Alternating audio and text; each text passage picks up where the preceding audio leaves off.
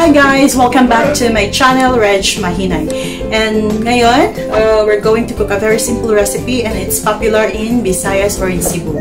So, I'm craving for Humba Bisaya. Okay, so these are my ingredients. Very basic ingredients, guys. And so I have there the chopped pork belly. So, I choose to have a lesser fat. So, mostly it's meat.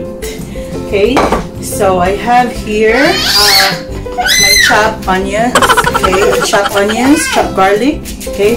So I have here my green chilies, okay, and then black pepper, okay, and also you need to have a bay leaves or dahon ng laurel, okay. So I have also here the ground pepper, and you have salt. Of course, we need vinegar and soy sauce. I already heat the pan. Okay, yan siya guys, yung pan natin. Right, mainit na siya. So, first thing we have to do, gigisahin lang natin yung mga ingredients. Actually, pwede naman siya hindi gisahin. Pwede siyang i-boil na lang lahat ng like vinegar or soy sauce. But I just want to show you my version. Okay, so gisahin na natin. Not really much na oil because mag-oil na yung pork. Okay, so yan lang. Okay. Sagit-sagit ka. Okay, medium heat. Okay, para makasarap. Make sure your pan is heated na before kayo mag-isa. Okay, before you steam it. Okay, so this is one of the popular and very easy to cook. Okay? Matagal na rin ako hindi nakakain ng pork. So, yeah. Okay lang yung basta hindi lang always. Okay?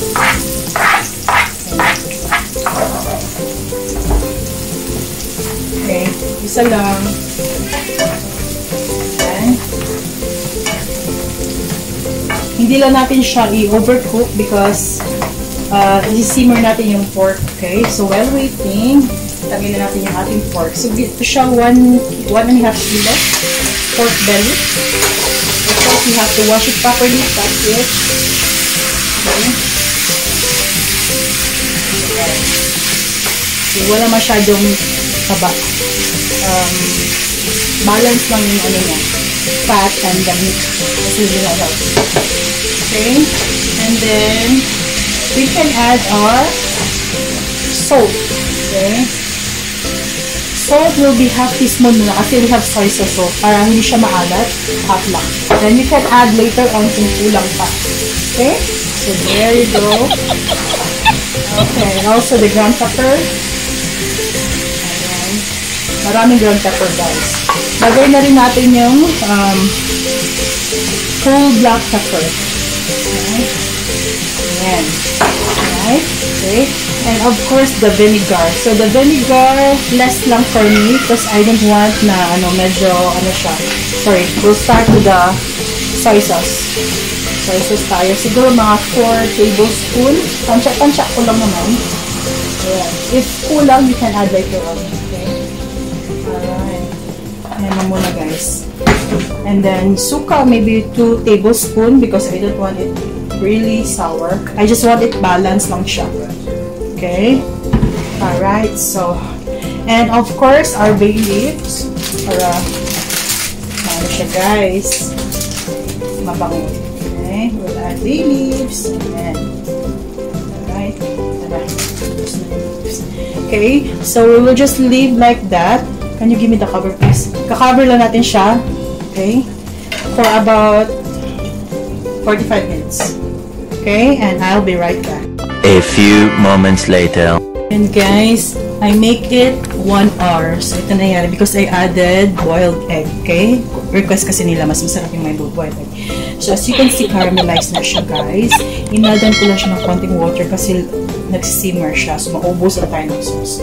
So yung finale natin, lagyan na natin ng brown sugar. Siguro mga 1.5 lang kasi nagka-caramelize na siya. Para balance yung taste niya. Okay? And this is ready to serve. Okay? Ayan siya, guys. At saka nilagay ko na rin yung ating green chili. You can have more chili as you wish, but kasi ayaw nila ng spicy. Okay? And I'll show you the finished product of my adobong Bisaya. Thank you. A few moments later. Hi guys! Welcome back. So, ito na yung ating finished product ng ating Humba Bisaya. So, as you can see, na-caramelize na siya guys because I added a little brown sugar para mag-mix lang yung mga ingredients. So, hindi siya masyadong salty or sour or sweet. Okay? Balance lang siya. Okay, so I will link down below the description yung mga ingredients on how to cook the Humba Bisaya. Okay, so please don't forget to subscribe to my channel, like, and comment down below for my future vlogs. Stay safe and God bless. Bye!